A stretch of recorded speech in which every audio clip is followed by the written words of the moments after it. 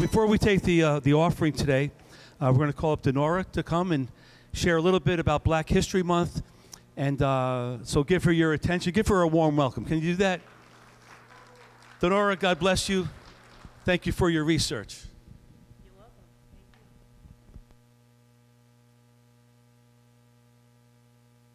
you. Good morning, church. I'm going to get right to it. I have 5 people I'd like to speak on, and specifically their contribution to the Christian community. So the first 3 are African Americans, and the last 2 are Afro-Latinos. Phyllis Wheatley. Wheatley was one of the first Black Christian women to be recognized in the United States. Wheatley was the first African American author of a published book of poetry. Born in West Africa, she was sold into slavery at the age of 7 or 8 and transported to North America, enslaved by the Wheatley family of Boston. Her poetry made her very noteworthy and even garnered attention from ranking government members, including President George Washington. Wheatley would write poems about political issues, but was most well known for her religious writings. Wheatley was a pioneer of Christian writings, not to simply praise God, but to highlight the problem of slavery in a Christian context. William Joseph Seymour. William Joseph Seymour was a prominent African American religious leader in the early 20th century.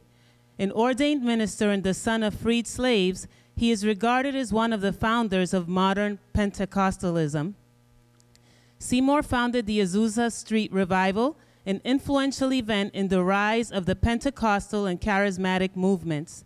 The revival acted as a catalyst for the spread of Pentecostal practices, such as speaking in tongues and integrated worship throughout the world. It also played an important role in the history of most major Pentecostal denominations. Clara Brown. Clara Brown was a former enslaved woman from Virginia who became a community leader, philanthropist, and aided settlement of former slaves during the time of Colorado's gold rush. She was known as the Angel of the Rockies and made her mark as Colorado's first Black settler and a prosperous entrepreneur. When Brown was 56 years of age, she received her freedom and required by law to leave the state. She worked her way west as a cook and laundress to Denver, Colorado, and was affectionately known as Aunt Clara for her emotional and financial support. She began holding prayer services in her home, which eventually evolved into the formation of a non-denominational Protestant church.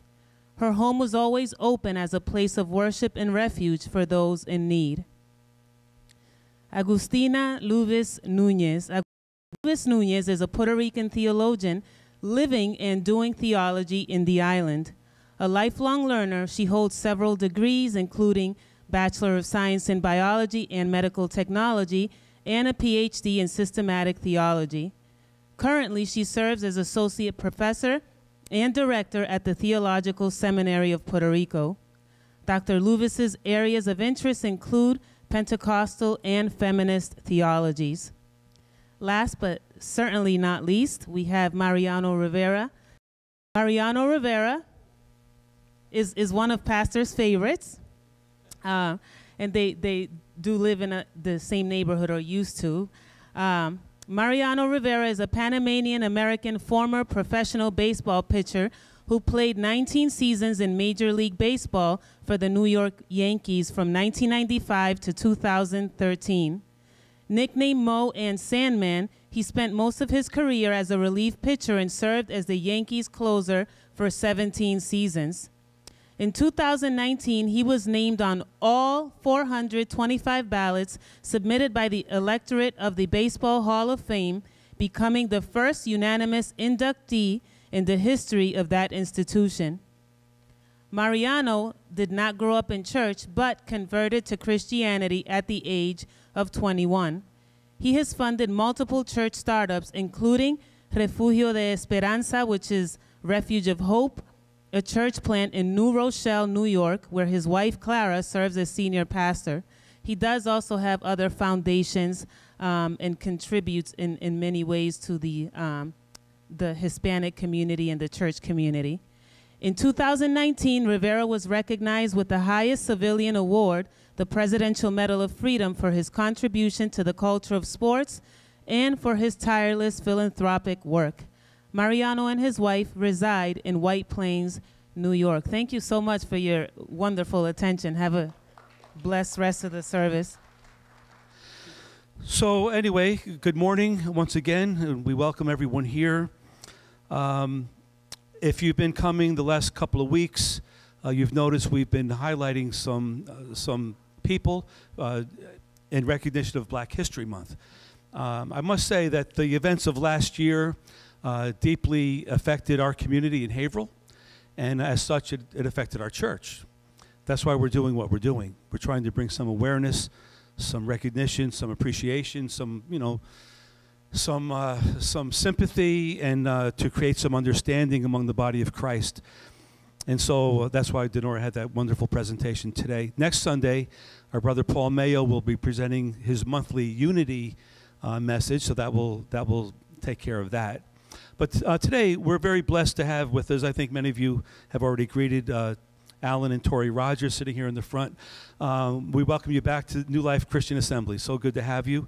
In case you don't know, Torri is the daughter of brother and sister Hobbs, having grown up at Rehoboth Lighthouse here in Haverhill.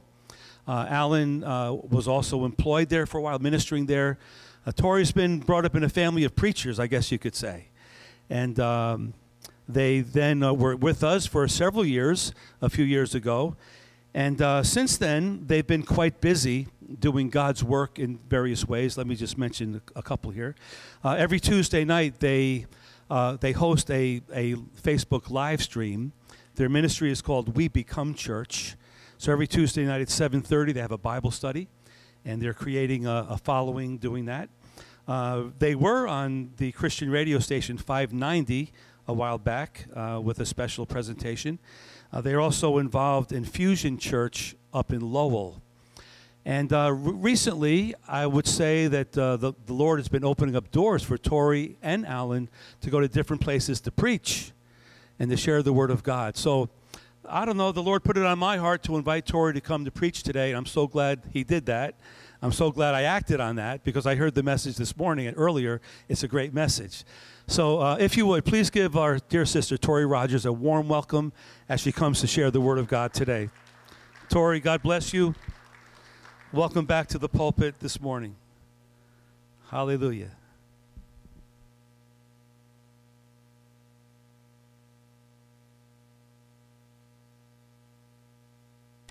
Good morning. Okay, it works. Good to be here. Thank you, Pastor, for the invitation. So good to see everyone again and new faces. Hi. I'm Torri. This is Alan. So in speaking on Black History Month, I want to focus on the Word of God, but I want to kind of do some parallels between the Black experience and the story that we're going to be going through. If you are not Black or of Black descent, don't worry. It includes you. You're in on this too, because a lot of this is just the human experience. I'm going to be kind of touching on things from the Black perspective because that's what I'm an expert in. And so in speaking about Black History Month, and there was, some people question, well, why do we need this or why are we doing this? And this is just my opinion, but I think that it's necessary because a lot of times in our society, Blacks aren't viewed as the people they are. And by that, I mean, nobody cares. And it's not to say that they need special recognition or attention, but their efforts are often minimized, negated. Other people don't see the value in their lives and their contributions. And so that's why I think that it's important that we do this. And I thank New Life Church for, doing this and what they're doing in the different presentations. Because it's not just Black history. It's the contributions of Blacks to world history, American history, your history. the same way that we know the contributions of other people, why would we not include blacks in that? And so this is why it's important. As far as blacks in the Bible, or people of color in the Bible, there's many, too many to count. Oftentimes, the illustrations will reflect the opinions and the look of the illustrator, and so this is why we have a blonde Jesus. But if you've ever been to the Middle East, you don't see a lot of blondes. So when we go by things that are presented rather than things that are factual, we can get things a little bit marred. And so of the many people, and I'm not going to get into all of them, but for example, Moses' wife, she was a sister. Look it up. She was from Ethiopia. And because of that, his sister Miriam had a problem with it, her and Aaron. And they're like, who do you think he is marrying someone of that, you know? And God was so upset with it that he cursed them with leprosy. Instantly, Miriam had leprosy because she spoke out against the man of God. And so for those that, you know, have opinions about interracial marriages and think that it's the church's stance, read your Bible, because it's not how God feels. Bathsheba. Yeah, in the lineage of Christ, mind you. Was another one. Apollos, fundamental to establishing the churches in Ephesus and Corinth, possibly the writer of Hebrews. But they're present, they're there, and that's important because representation matters. And so when you're presented a gospel that doesn't include you, but is going to dictate to you who you are and how you should live, it's difficult to accept. And so it's important that we as people, all people, see ourselves in the Bible. And not just in the color of our skin, but also in our personal relations. How do I fit into this? What does this have to do with me? That's what we're going to get into. All right, so of all the people in the Bible, God directed me to speak on Jacob. And so I'm going to be kind of going through some of the things in his life, hitting the high points and some low spots. Buckle up. It's going to be interesting. Going to start in Genesis 25. I'm going to be perusing through 20 through 28. I read out the New Living Translation, so if your Bible's different, it's okay. It's still God's word. We're going to be all right. If you don't have your Bibles with you or you're someone who takes notes, feel free to kind of jot things down because I will be having a lot of different scriptures and going around. Starting off at 20.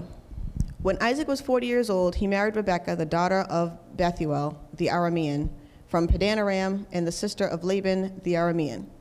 Isaac pleaded with the Lord on behalf of his wife because she was unable to have children. The Lord answered Isaac's prayer, and Rebekah became pregnant with twins. But the two children struggled within her womb. And so she asked the Lord about it. "Why is this happening to me?" she said. And the Lord told her, "The sons in your womb will become two nations. From the very beginning, the nations will be rivals. One nation will be stronger than the other, and the older will serve the younger." And the time came for Rebekah to give birth, and she did indeed have twins. The first was very red and covered with hair, like a thick fur coat. So they named him Esau. The other twin was born grabbing Esau's heel, so they named him Jacob, which means like supplanter or, deceiver, heel grabber. Isaac was 60 years old when the twins were born. As the boys grew, Esau became a skillful hunter, as he was an outdoorsman, but Jacob was a quiet temperament, preferred to stay at home. Isaac loved Esau because he enjoyed eating the wild game Esau brought home, but Rebekah loved Jacob. So we see here these two twins, very different from birth. They looked different, they acted different, their temperaments were different, the favoritism on them was different. Esau was the firstborn, and so as the firstborn, he had certain rights. Certain things were just given to him, expected of him, because of his birth. And so Esau showed contempt for this right as a firstborn, and he actually ended up trading his rights for a bowl of soup. His brother, he came on from hunting, and he was wicked hungry, and his brother was cooking, and he didn't feel like cooking, and so like, "Well, can I just have what you're having?" He's like, "Sure, for your rights as the firstborn." And he's like, "I don't even care. Like, I'm just hungry. Whatevs." And so that was the arrangement they made. And so in that, the Bible tells us that Esau showed contempt for his birthright. Esau was born with something. And this is from the get. This is not anything he did, but just as a matter of being born, coming out first, he was born with something. Privilege. Unmerited favoritism. Nothing that he worked for, but he got it. Abundant grace.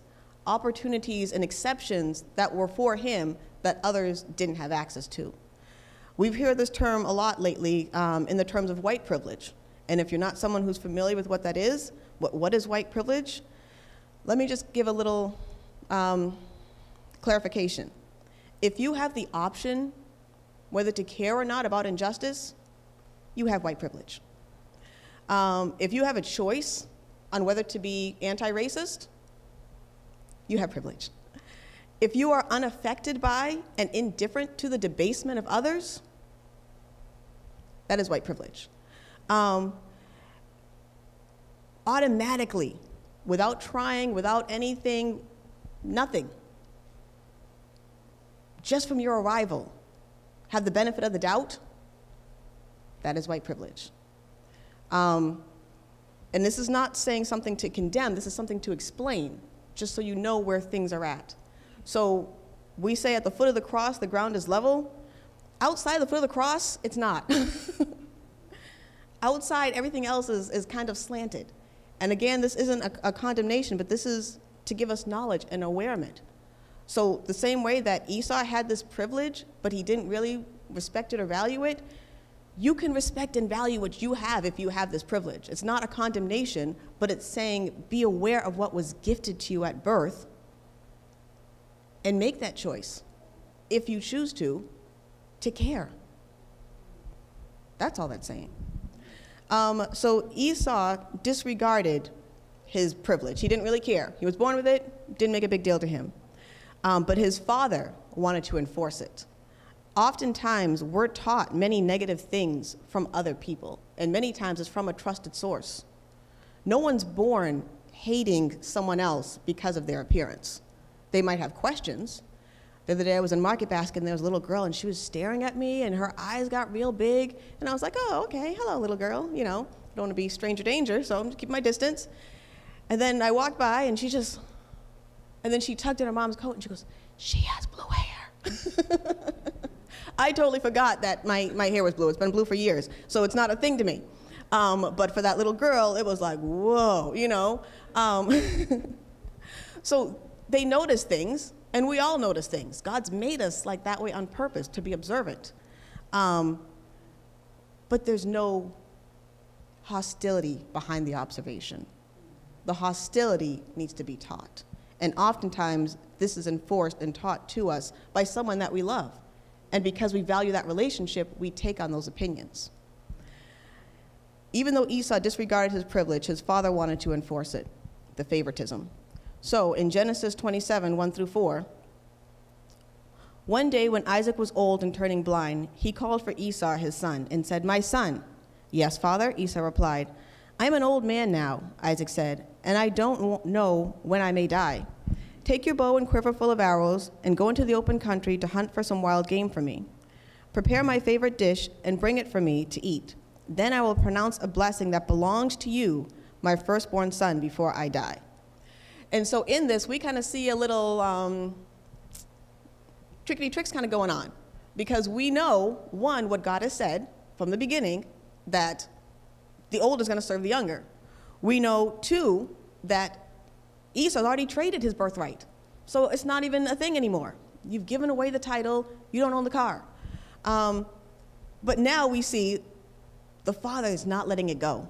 He's going to make this a deal. He's going to try to manipulate the lives of his children because of his favoritism. And so when Rachel heard about this, she wasn't having it. So she put Jacob into switching places with the boys to try to trick the father into getting what was rightfully Jacob's. So she says, but look, she's like, you need to go in there and act like you're your brother so that way your father will bless you. While he's out there hunting, we're going to make you be him. So then in verse 11 of 27, But look, Jacob replied to Rebekah, that's his mom, my brother Esau is a hairy man, and my skin is smooth. What if my father touches me? He'll see that I'm trying to trick him, and then he'll curse me instead of bless me.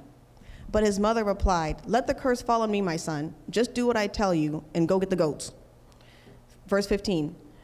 Then she took Esau's favorite clothes, which were there in the house, and she gave them to the younger son, Jacob. So she covered his arms and the smooth of his neck and the skin of young goats. Then she gave Jacob some of the delicious meal, including some fresh baked bread. So Jacob took the food to his father. My father, he said. Yes, Isaac replied. Who are you, Esau or Jacob? Jacob replied, it is Esau, your firstborn son. I have done like you told me, and I have the wild game. Now sit up so you can eat it and give me the blessing. So Isaac blessed Jacob.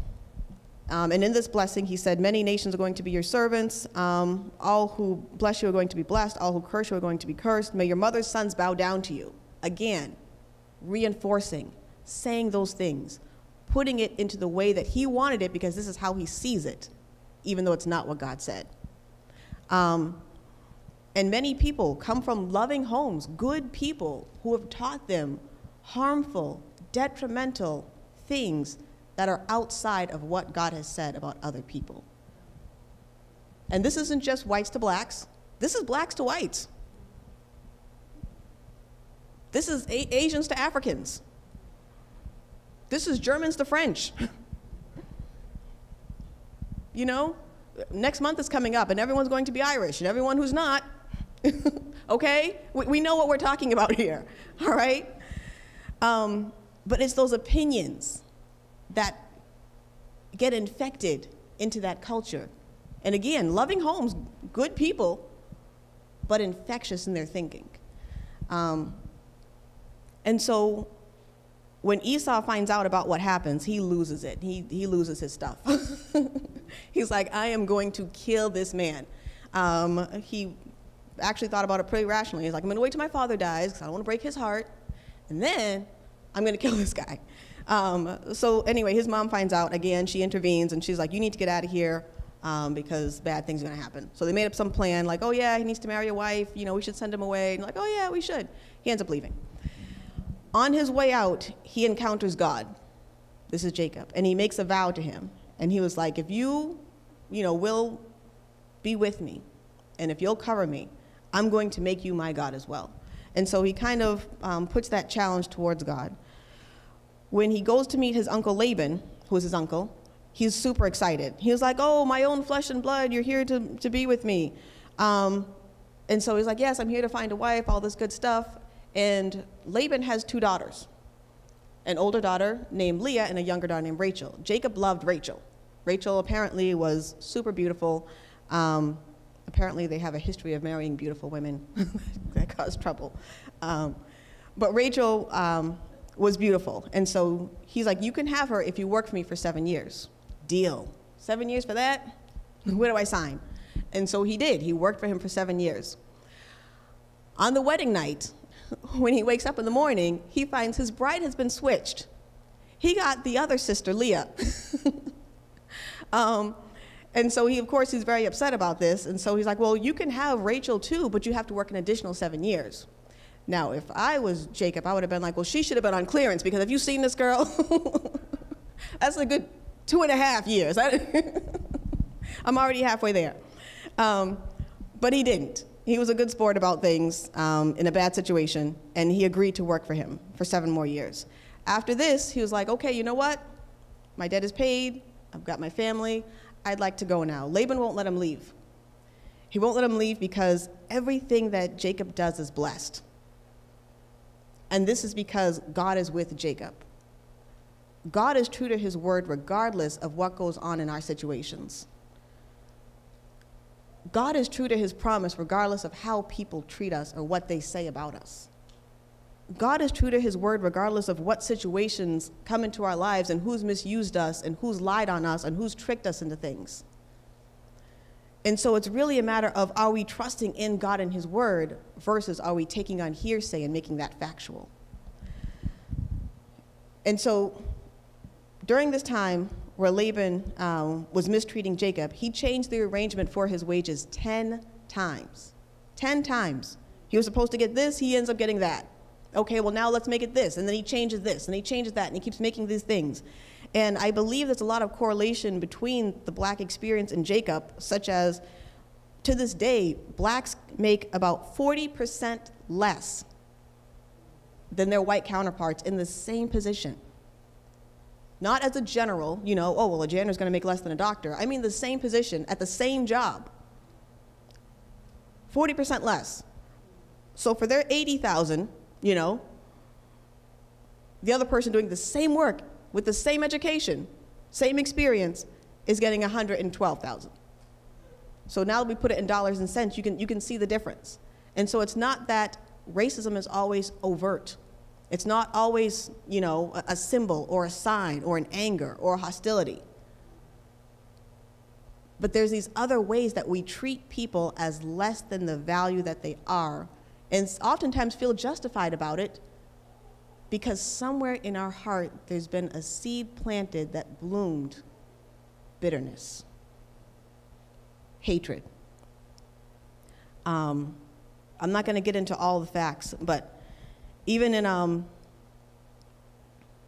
places like Haiti, which we see Haiti as a very poor nation. Do you know why Haiti is poor? It's not because the people are unwilling to work, but because at the time when they were enslaved, they fought for their freedom. And you know what? Even against a major army, they won. They actually won.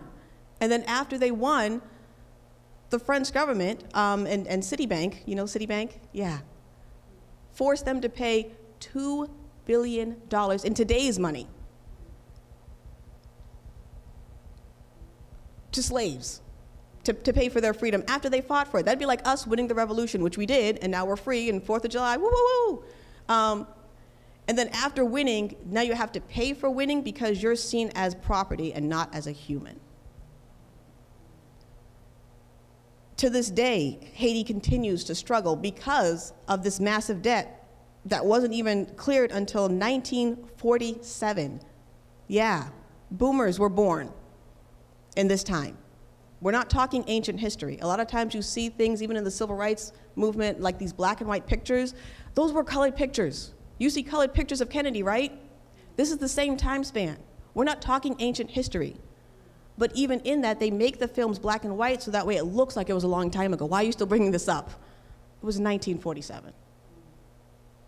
Don't raise your hand, but if you're online or in the room, you know people or are people who have born in 1947. This isn't ancient history. This is a current and present pervasive evil. And because of this persistence, there were over 10,000 NGOs, which are non-government organizations in Haiti. So they're doing work that's like charity work, it's called. And it's not to say that you don't help people, but because of the heaviness, it decreases the value of the work that's being done in Haiti. So the more you give them secondhand clothes, the more the manufacturers of clothes are now unemployed. Do you see what I'm saying? So even things that appear to be good are done, and this is not unintentional. So I'm not saying, oh, these people are just so well-meaning. We, the church and different organizations, we give with good intentions, but the people who continue to manipulate, they know the truth of these situations. 80% of their 30,000 orphans in Haiti have parents. 80%.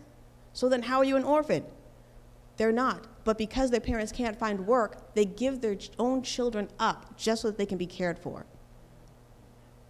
Because the charity is so great that it's starved them out of a job. It's not that these people can't work. It's not that these people are unwilling. It's not that they're stupid. It's not that they're poor. It's not that they're helpless. It's that we continue to manipulate them and benefit from it. And these major organizations bring in billions of dollars to give their little bit of charity, and they aren't touched because they're seen as nonprofits, but all the money's going back to them. People who have different sponsorships and stuff, whatever. We met a man outside of one of the stores and stuff, and he was like talking about the different things, and we started talking with him. He gets a commission based on every person that signs up and donates. Commission. He's making more than a car dealership, signing people up for charity. This isn't accidental. And that's why you see this in places like Haiti and Africa and different things. And is there not other poor in the world? Of course there are. But because it's an intentional deprivation, now you can hurt them and help them by hurting them more and seeming good. Win, win, win, win, win. So Jacob worked hard. Jacob wasn't someone who didn't just slack off. Jacob was somebody who put in 20 years of work for his family. And as God blessed him, Laban started to see him differently. Laban started to have the stink eye towards him. Laban started to mistreat him even more so. And even the servants were looking at them differently. I personally believe that there is no racism without fear or jealousy. If you really think about it, okay, you hate this person. Okay, why? It's not just because of their looks, but what is it about that look or those people that make you feel that way? And again, I'm not just talking white to black. I'm talking, you name it. What is it that makes you feel that way? Oh, the Italians think they're so good. Oh, they are. You seen what they do?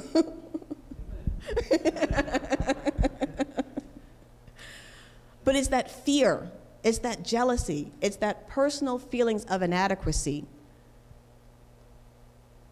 that they use to fuel their hatred. And because they're so afraid and they feel so inept that they turn it into hate. Because as long as I'm pointing the finger at you, I don't have to look at me. And so Laban treated his family like this. And this is so important because remember how at the beginning he was like, oh, my own flesh and blood, oh yeah, yada, yada, it's so good to see him. But yet he treats him this way. We need to recognize who we are. When you feel that hate, that rage, that anger, that fear, that jealousy towards another human being that's a child of God, and you name the name of Christ, that's your flesh and blood. That is your brother. That is your sister. That is your responsibility. And so God directed Jacob to return home. He leaves, and Laban pursues after him in anger, but fortunately God met Laban first and like, hey, knock this off. And so there was peace that was brought between the two of them. After that, Jacob needs to continue to go home. And this is where the real test comes in. When you have to face your family. When you have to go back to that source that caused all that conflict in the first place. When you have to deal with those people that you love, but that have fed you a lie your whole life. Those people that have put those negative seeds inside of you. Those people that have put others, even your own family, against you. Those people who look down on you because of who you were. And so on his way, he prays. 32:9, he says, O God of my grandfather Abraham, God of my father Isaac, O Lord, you told me, return to your own land and to your relatives, and you promised me I will treat you kindly.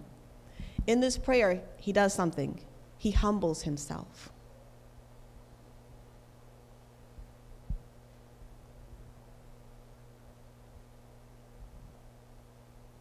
He humbles himself.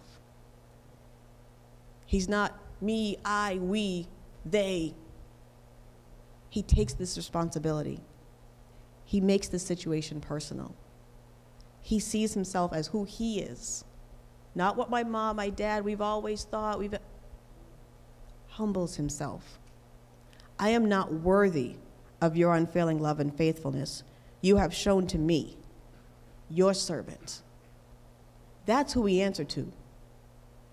That's who we're accountable to. Christ is the standard. Everything else is hearsay. He humbles himself. He acknowledges God and what he has done. When I left home and crossed the Jordan River, I had nothing but a walking stick. Now my household fills 2 large camps. We can all look in our lives and say what God has done for us. Regardless of how hard it may have been, different challenges and stuff, we can all personally say, God, I remember when.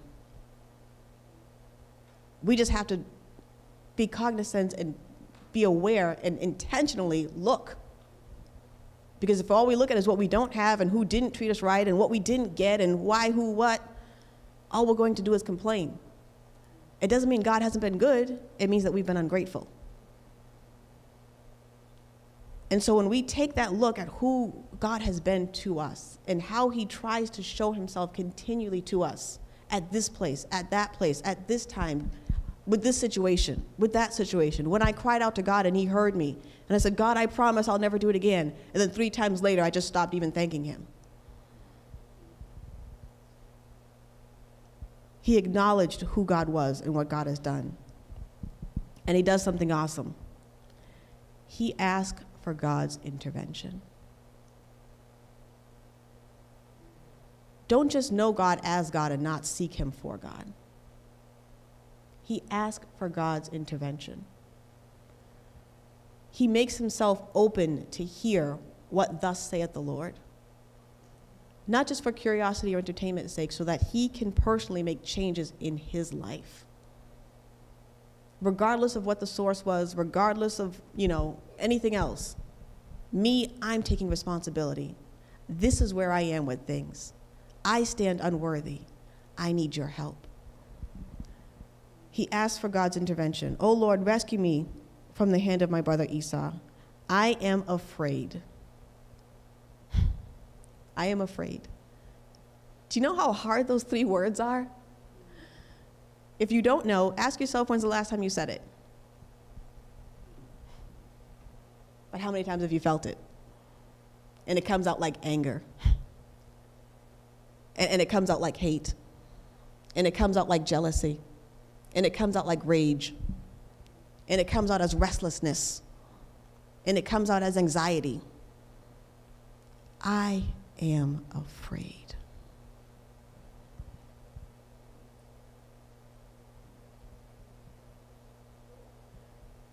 When we come to God, or when we're walking with Christ, there's no difference in sovereignty. It never changes.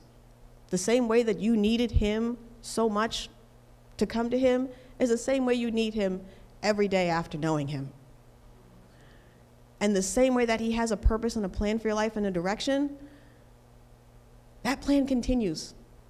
We've all used our phones and our GPS or whatever we use to get around and stuff, whatever, and we have a destination set, and then sometimes we miss a turn or we do something, stuff, whatever. Recalculating. The destination never changes, but because of the error of our ways, we need to correct. And if we don't, we'll never get it. It's not that it hasn't been set, but one, you have to say, I am here. What is your current location? How stands the case between you and God? Do you personally know him? Is he the God of your fathers? Is he the God on the shelf? Is he that book that your parents read? How is the case with you personally and God? And if you know God, how are things with you and him? Is he just your just in case? Or is he your everyday lead me, guide me?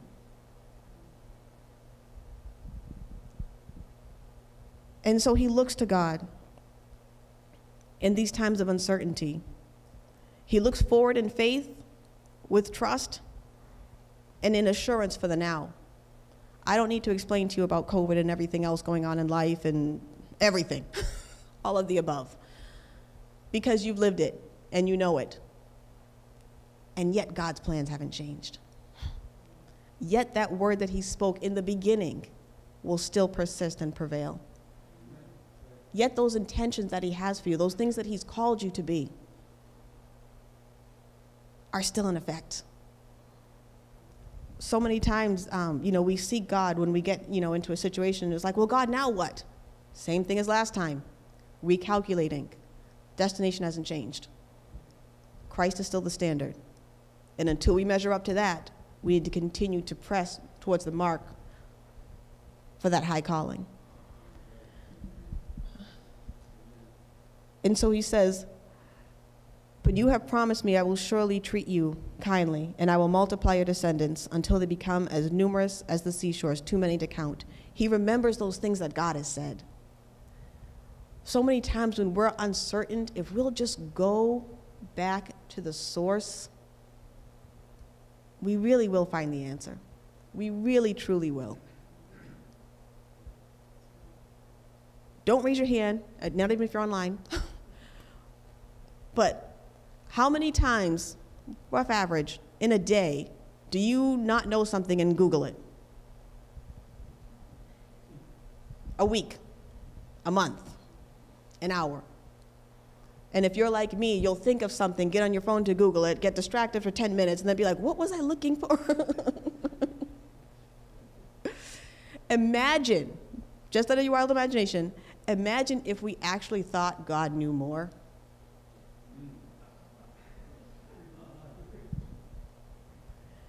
Because if we did, we'd seek him.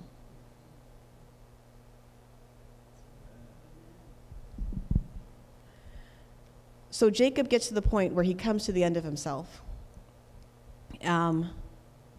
Verses 22 and 23 talks about how he sends his possessions and his whole family, and he sends them on ahead. And during the night, it says he was left there alone, and there a man met with him. Someone came to where he was, and they fought it out. I mean, they duked it. This wasn't a tea party. This was strength against strength. This was might against might. This was contact. There was no 6 feet apart. This was up close and personal. This is in your face. And what happened is he wrestled and he fought. We need to get to the place where we're left alone with God and we fight it out. And I'm not saying, yelling at God and raising your voice, but really coming to the place where you're honest, where he's in your face and you're in his. God, this is my heart. God, these are my children. God, I don't know how to fix this. God, I'm afraid. Will you make yourself vulnerable? Will you come to that point where you wrestle with these things, those things that you ignore all day and that keep you up all night? Those reasons why you keep making those same mistakes. Keep dating the same person with a different name. Those reasons why no one that they, pick is good enough. And it's really your fear of letting go. Wrestle with God. Wrestle. And I'm not talking about fighting and trying to convince him to change his mind. What I'm talking about is coming to the place where you're honest with God and you go through these difficult things until you surrender. Fighting until you surrender. Until God has you in the place where you're like, I give. I give. In wrestling, they have a lot of different things that they're called submission holds. You don't kill the person, but you get them to a position where they give up. God does this with his love. That overwhelming, never-ending, reckless love of God. This is why it's reckless, because it chases us down, and it fights until we're found, and it will leave the 99 and come after us, each individually and personally, and pursue us until we yield, until we submit. And I don't mean just once, but I mean every day, and in every way, and in every aspect, and in every area, for all of our lives. He gets to this point where he wrestles with God, and in verse 26, then the man says, let me go, the day is breaking. But Jacob said, I will not let you go until you bless me. What is your name? The man asked. He replied, Jacob. Your name is no longer Jacob, the man told him. From now on, you will be called Israel, because you have fought with God and men and won. From that time, God became his God, the God of Israel, but he also became Israel. He also took on the responsibility of accepting who God had called him to be. God, who has that purpose, who has that plan, who has that destination, who I love how the scripture says, knit you together in your mother's womb. I love to see people crocheting and it just looks like a bunch of string, and the next thing you know, clickety-clack, clickety-clack, now it's a string, now it's a thing, now it's a thing, now it's a coat. Oh my goodness, it's a coat from a ball of yarn. God does that with us. Our personality traits aren't missed stitches. They're intentionally put into the design. They're intentional characteristics. Our tendencies, our habits, all intentional for his glory.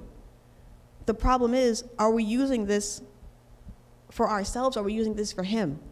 Are we being who he's called us to be? Which most of us don't even know, to be honest. But I'll tell you a hint. It looks like Christ.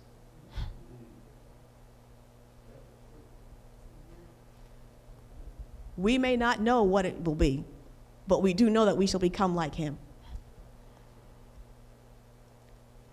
And so we need to continually press towards that. We need to continually fight it out. We need to continually submit, because he's called us so much higher. He wants to bring us so much deeper. He wants to draw us so much closer, so that way we can know him even as we're known. He knows everything about us, our thoughts before we even think them. When we think our thoughts, it's like reading yesterday's newspaper. Already knows. But when we come to God with dishonesty or only half-hearted, we can't really say that he hasn't done his part. We haven't given him all the pieces.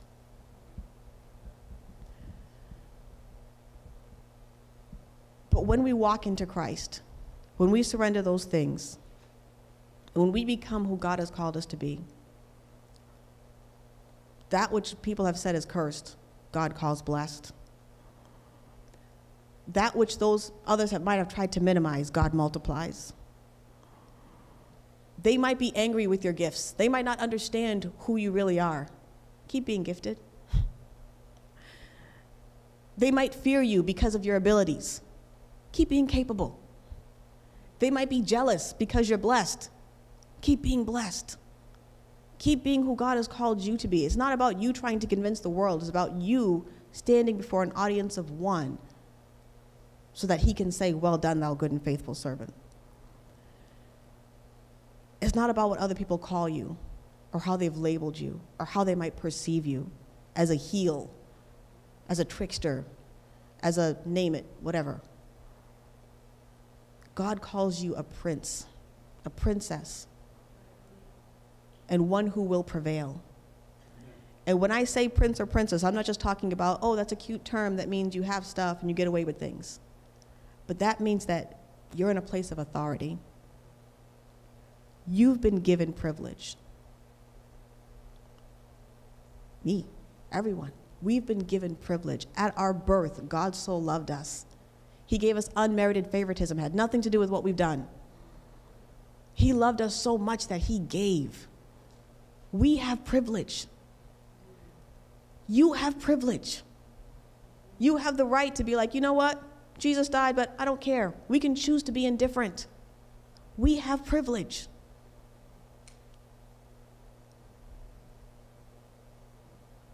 We can say whom that we will serve this day.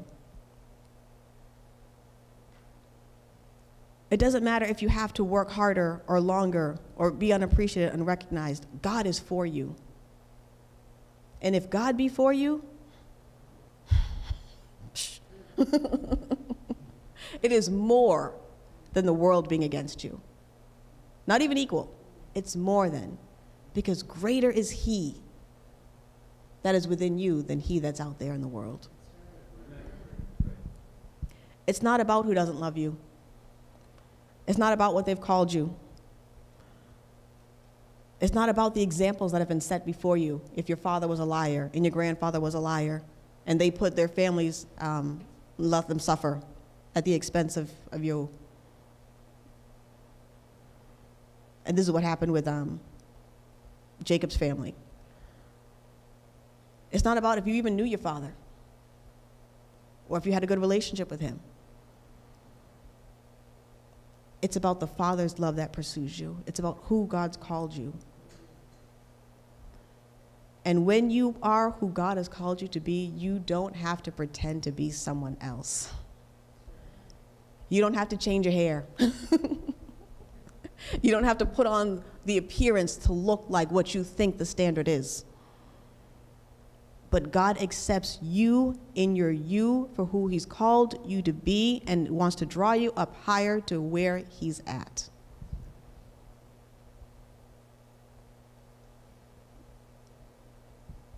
This is the challenge that's set before us today. This is the opportunity that we have. God has spoken over each and every one of our lives. He's just waiting for us to surrender and submit. I pray that you would.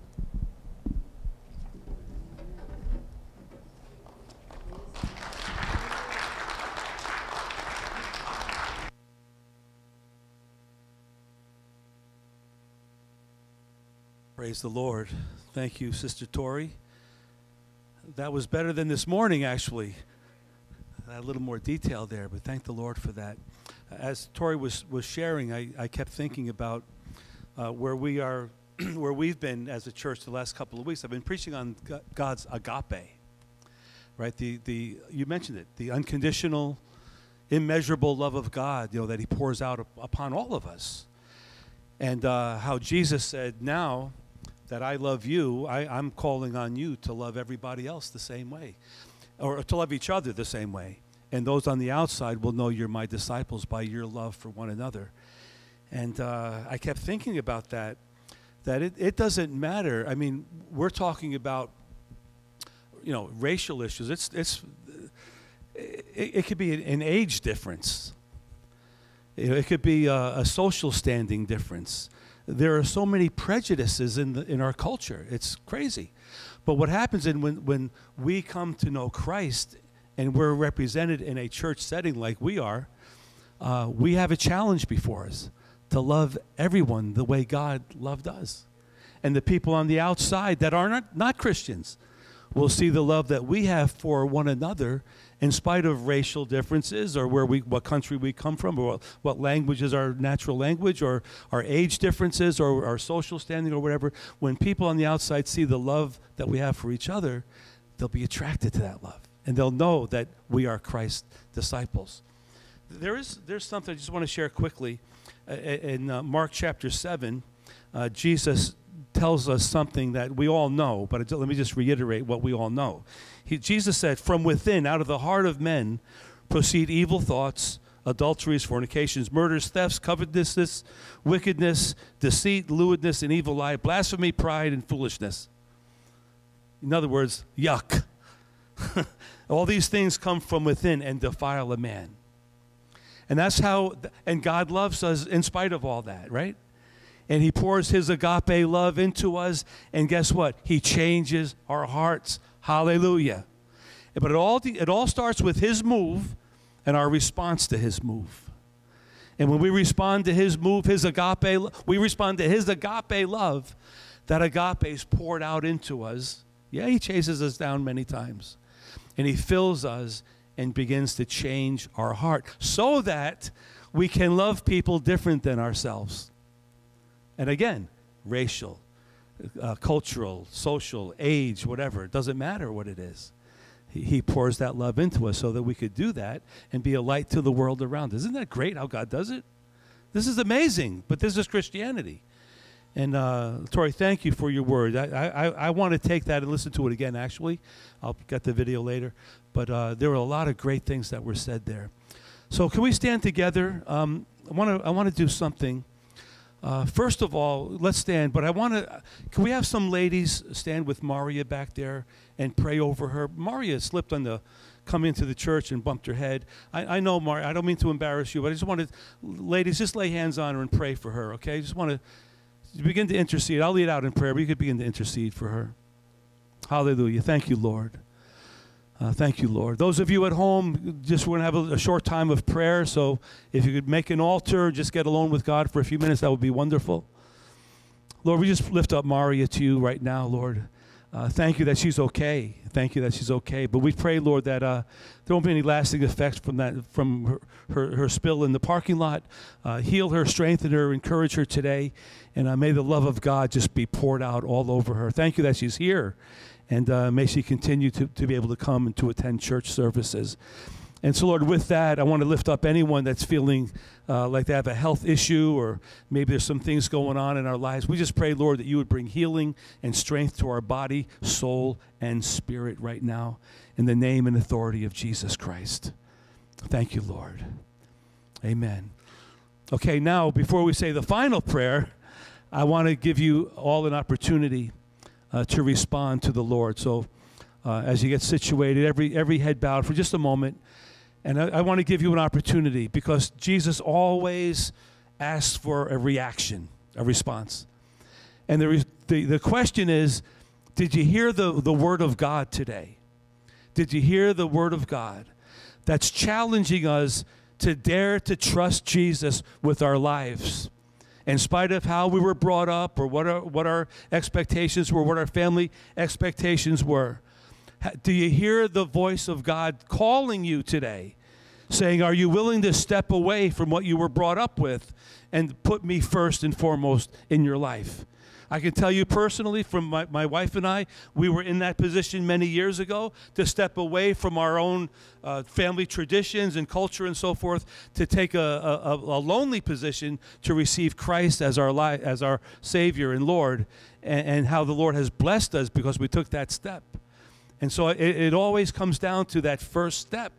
So without anyone looking around, I'm not going to ask you to make a step physically. I'm just going to ask you to raise your hand and wave at me, so I know what's going on, and I'd like to meet with you later if possible. But is there anyone like that you feel like you're at a place in your life right now where things are going good, maybe, but you feel in your spirit that things are not going well spiritually for you, because you know something now. Right now, that God's knocking on your heart and wants to come into your life. And you have the key to that. You can open it or keep it shut. But I wonder if there's anyone that feels like, I want to begin this relationship with God. Just raise your hand real quick if that's you. Thank you. Over there. Praise God. Anyone else with this one?